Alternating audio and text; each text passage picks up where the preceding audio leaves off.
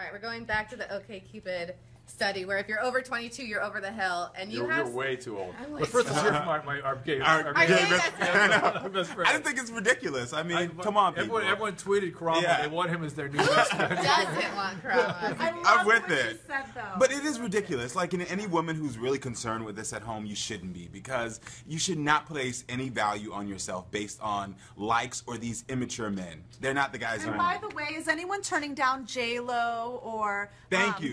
What's that Latina I know, actress? What's her name? The Sofia Vergara.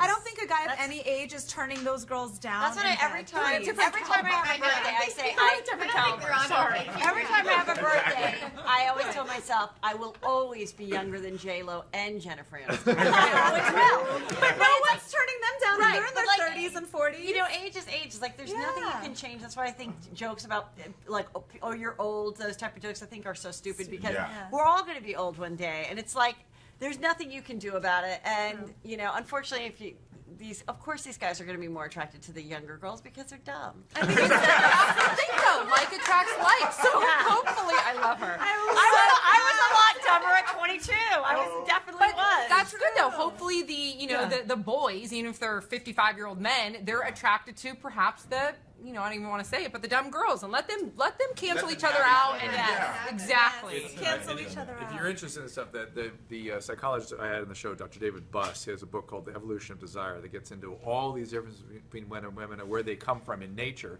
And there's freaky differences if you really start to examine. Yeah, men get a little weird. Like men will focus in. They'll focus in on symmetry, and they visually what their assessment process is very intense. But it's subconscious.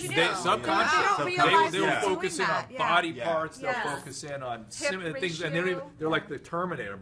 They never get down to the shoes. I don't know how you guys get to the shoes. The last thing. But I think like big age differences, sometimes they work. Like, 28 and 48, they can party. The 48-year-old is like still going to the club. Everything is fun.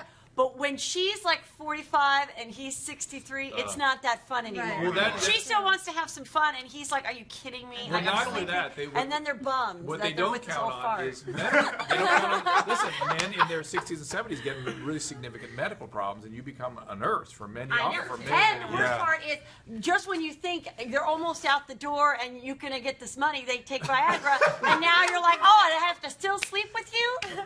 Thanks a lot. We will leave it right there. Yes, we will back there. Let us know what you think about this study based on OKCupid. Were you shocked at all? Let us know below. That is.